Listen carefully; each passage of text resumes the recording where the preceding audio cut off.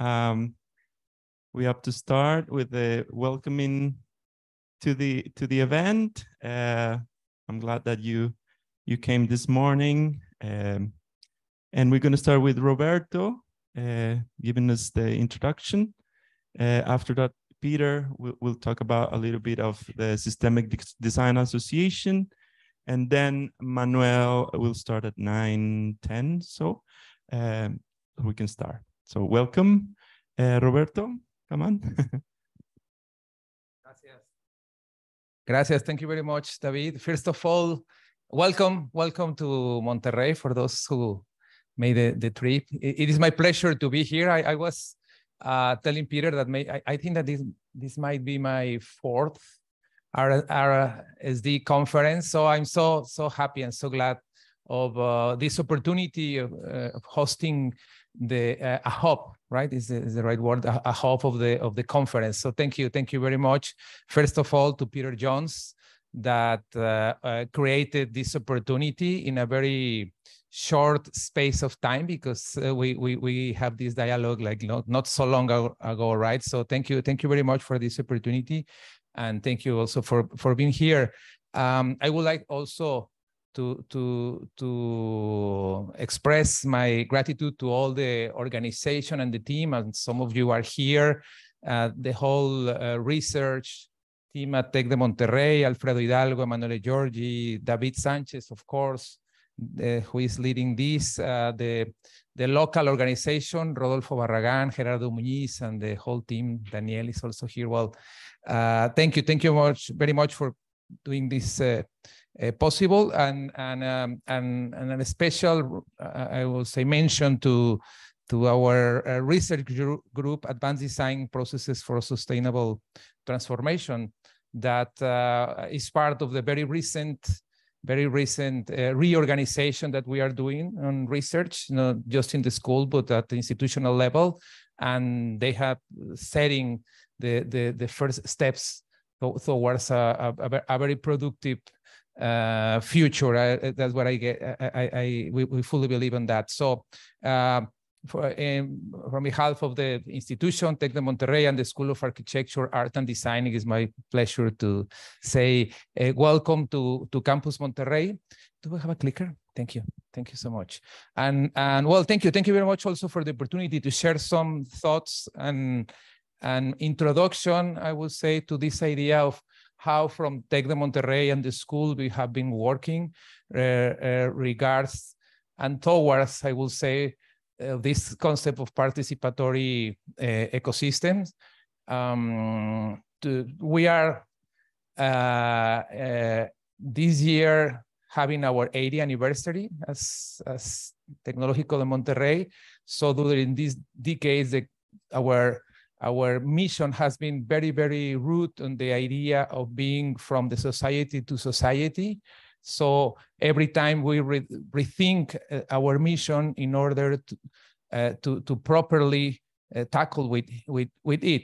And in the latest years, I will say that there has been several initiatives towards rethinking ourselves as an ecosystem, mainly for human flourishing. Our mission is leadership, innovation, and entrepreneurship for human flourishing. That is what we established for 2030. And under that umbrella as a mission is how we have been setting the first steps in order to approach that. And one of them is this one on the School of Architecture, Art and Design. Many of the leaders that are here in this room have been working a lot on how we could create an ecosystem for that. And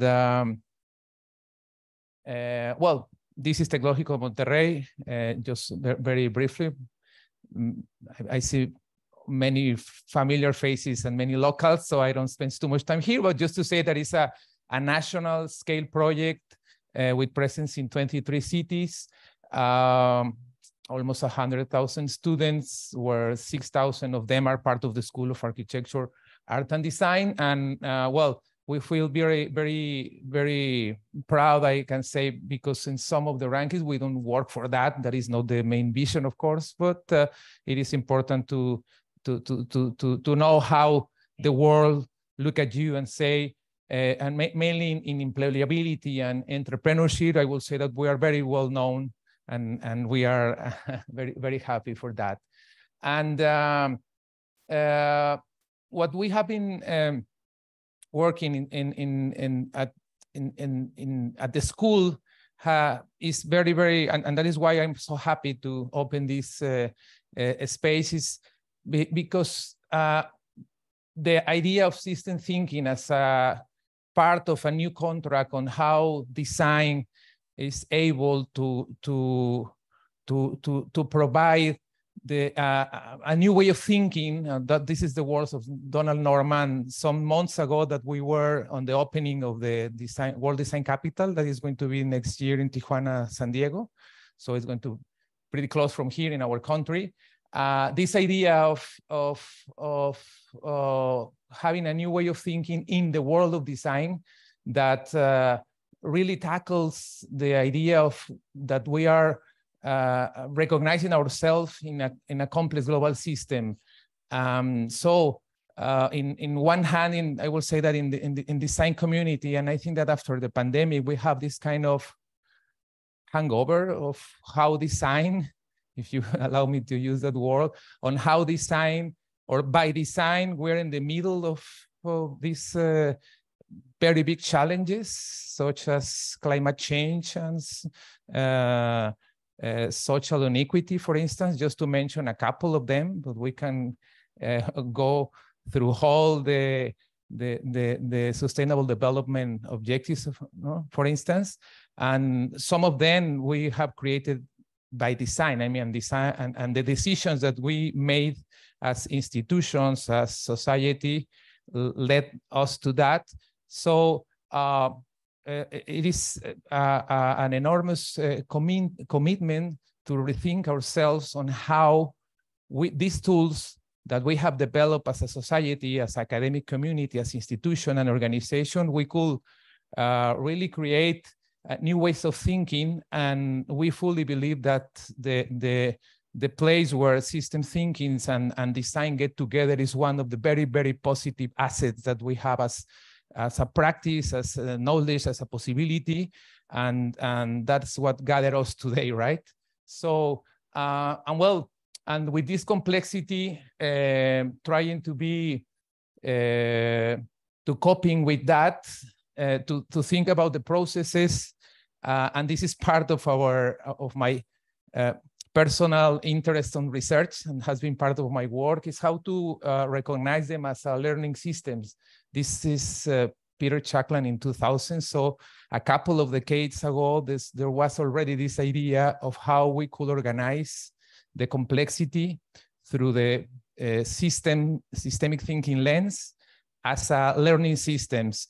And one of the first reflections that I would like to put on the table is this idea of the university as a space of great opportunity, because if we think on systems and learning system, this is the right place to do it, right?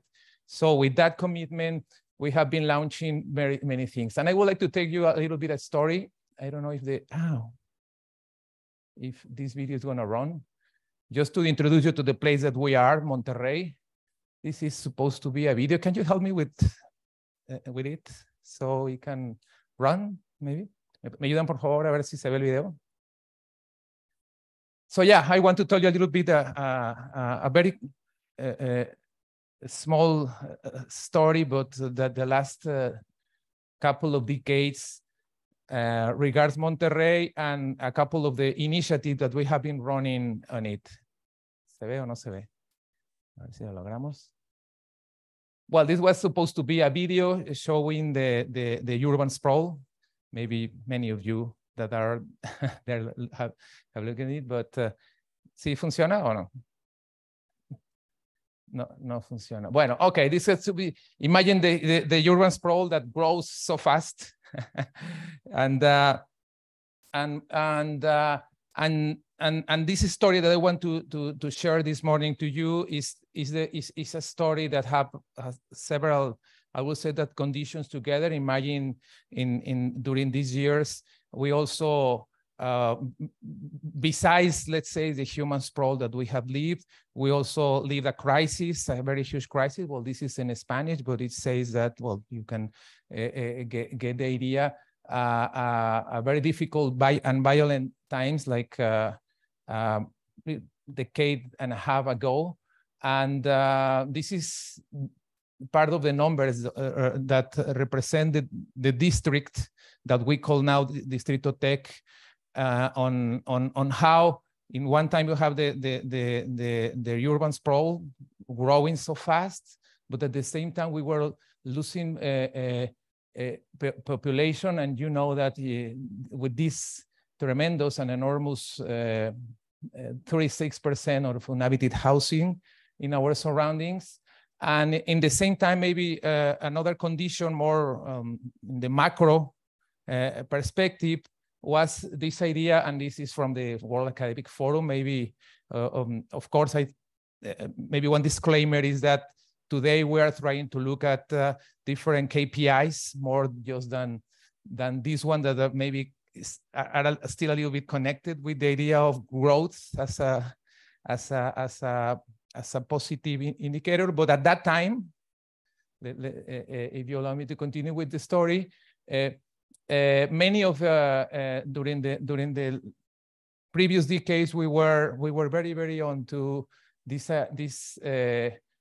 idea of being a manufacturer economy, and so this how to get into the knowledge economy or to become a knowledge society was one of our main questions.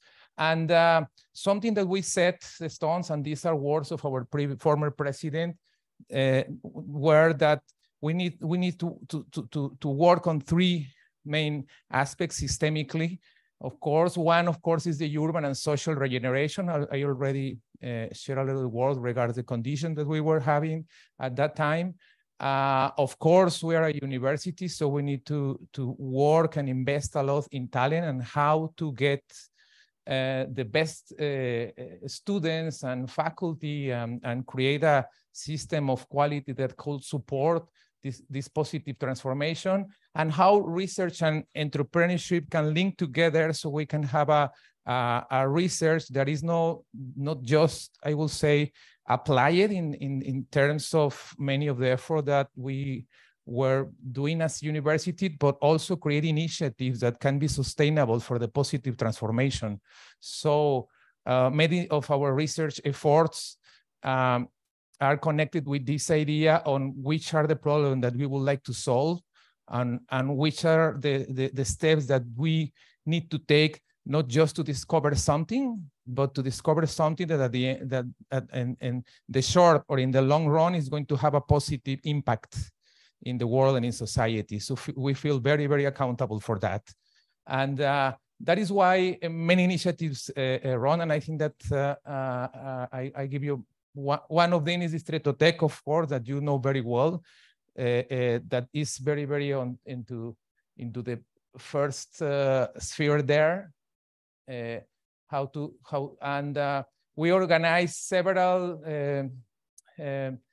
projects around there. For instance, creating a structure for social representation, and that is the Cubo, right? You know it very well, the ones that are local here. The Cubo stands for, help me out here.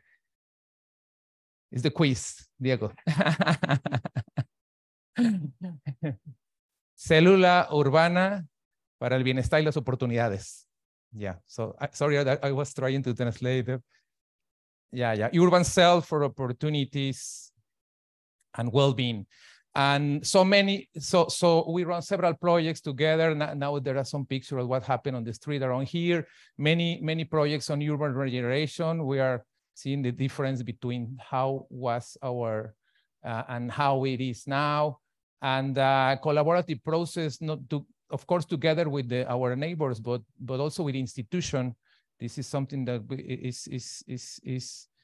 you get to connect the whole actors here.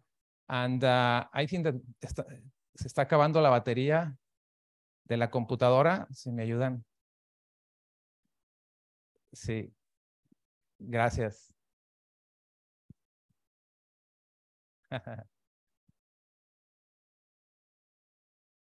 Gracias. Y si me ayudan a cerrar la ventana para poder seguir.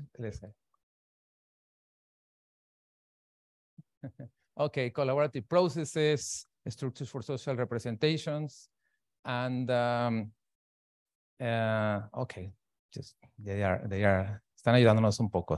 So no, it's not working anymore. No.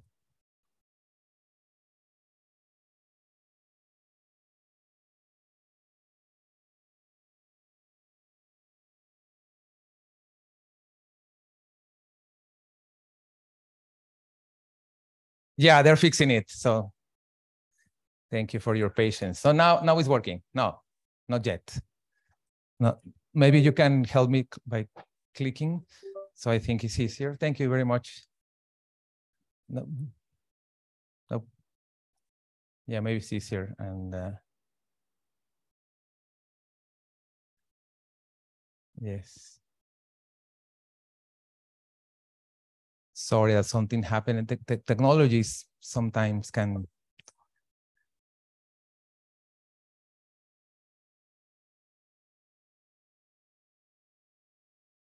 Oh, well, now it's working. Well, there are some of the KPIs that we have set for this initiative in particular, the Distrito Tech. And now you can see that they are very positive in terms of social housing, inhabitants, because, and we think is part of the results and products of this urban regeneration that now allow us to think in a second step that we call innovation district. And we are tackling it the same way somehow on how to, how the academic community, but also all the stakeholders that are connected to this idea of creating a knowledge economy are able to connect and create an ecosystem for innovation. And well, these are some of the dreams that we have that of course, creating a network with community organization. And of course, I already mentioned this idea of the urban regeneration can go together for creating this. And with this idea of having an ecosystem, all the schools, we have been working on how to reorganize ourselves on this, I will say, triangle that connects education, knowledge generation, research, and incidents or positive impact that I already mentioned, that for us is very, very important, this idea of creating this positive loop between the three of them. And these are the three main initiatives, I would say, inside of the school that are connected with the whole umbrella that I tried to describe. The first of it is the arts. We can imagine ourselves aspiring to human flourishing without the arts as a platform where every individual of the community is able to flourish.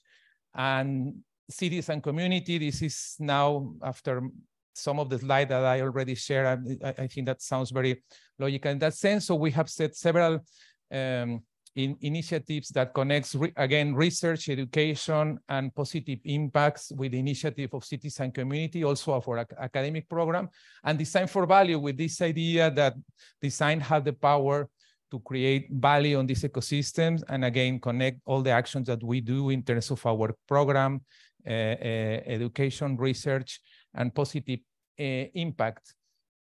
And very, very important and relevant part of these sub-ecosystems of subsystems in the initiatives are our research group. That well, today the Advanced Design Group is the one that is leading this space, but we also have this group of the territorial development for sustainability, and we also are creating this idea of a group of research through creation, which is a different approach that our disciplines also have.